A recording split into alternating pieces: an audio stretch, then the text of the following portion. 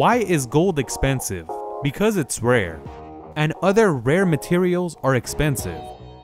But there is a metal that's very rare, actually the most rare metal on Earth, Iridium, which is known as IR on the table of elements. Iridium is extremely dense compared to other metals. There's only one metal that's more dense than iridium, and that's osmium. And the differences in the density is so low that you really can't detect it without a proper scale. If you want to melt iridium, you have to heat it up to 2446 centigrade. Do you see this metal rod? It's pure iridium and it weighs around 3.5 kilograms. To get this much iridium, you have to process over 700,000 tons of ore to get this much iridium. And that is exactly why this is the rarest metal on Earth. So what is this rare and extremely expensive metal used for? We use this metal because of its strength and its high melting point. The high melting point allows us to use this for a crucible. Crucibles that need to be at a temperature of 2000 degrees Celsius or higher.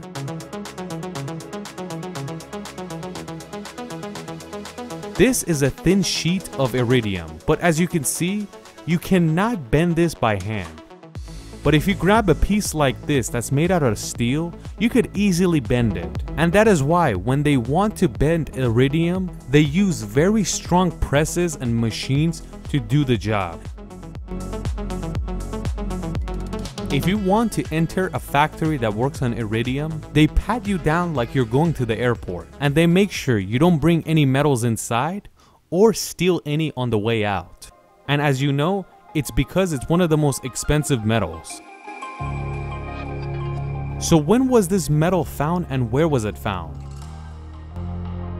In the year of 1748, this metal was found by Spanish explorers in Colombia. But after 50 years, they didn't realize that this is a valuable and rare metal.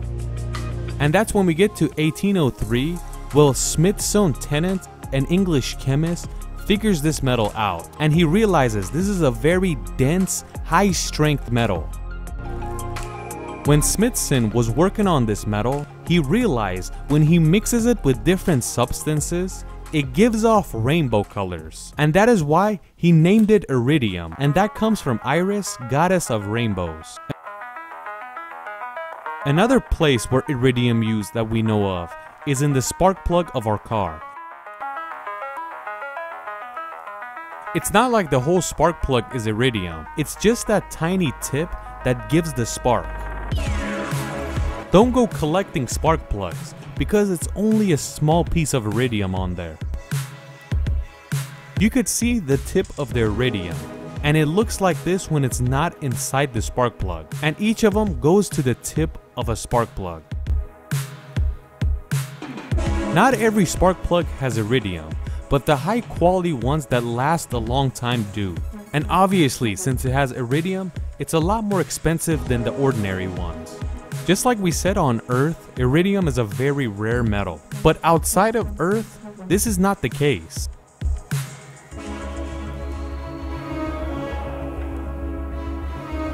There's a lot of asteroids that contain iridium. And that is why billionaires want to start asteroid mining. And the good thing to know is, we've made a video about it, and we named it the first trillionaire ever. Some say if you go get that much precious metal, you're gonna flood the market and crash the price. That is true, if it's flooded, the price drops. But the ones that get into this job know what they're doing, and they're not gonna crash the price. I don't want to self-promote too much, but it's good to know that our video about diamonds explains this very well. In this video, you could tell how businessmen control the price of diamonds and how they keep it so high. And you get to know a lot more about diamonds' dirty history. It's good to know that in the year 1980, Louis Walter Alvarez realized that the asteroid that made the dinosaurs go extinct had a lot of iridium in it, and when it made an impact, it spread a lot of that iridium all around it. But obviously, it wasn't the iridium that killed the dinosaurs. It was the impact and the aftermath that killed the dinosaurs. Where else is iridium used? Some high-quality fountain pens have an iridium tip, and that makes it last a long time and not break. Iridium is also used in jewelry. They use the metal in sensitive areas where a strong metal is needed. Jewelries like earrings, necklace, and bracelets. Other things are made with iridium as well, like wedding rings, that is made out of pure iridium. And depending on the quality, it could go as high as $4,000 for each. It's really expensive. We said why, but the main reason is that with today's technology, factories are only able to produce about 3 tons of iridium every year. But for gold, the yearly production is about 3,000 tons. So the gold production is 1,000 times of iridium. It's only since 2010 where you see iridium used in jewelry. Because before that, you would not find iridium in rings, watches, and other stuff. But people realized that this is a very rare metal, so they accepted it in the jewelry market. Nowadays, some of the back watches are made from iridium, a very thin sheet of iridium that's very strong, and it proudly says iridium on it.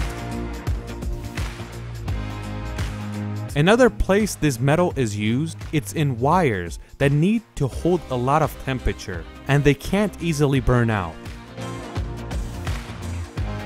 The price of iridium right now is about $6,100 per ounce. The price of gold right about now is about $1,842 per ounce. The way it seems, iridium costs 3 times as much as gold. Another reason asteroids that are found are worth a lot of money is because of these rare precious metals. In the beginning we said, iridium is not the most dense metal. That's osmium. It's dense, it's expensive, but not like iridium. Osmium is about $400 per ounce, but we're gonna make a video about that later, because we promise we're gonna make a video about all the cool things on the table of elements.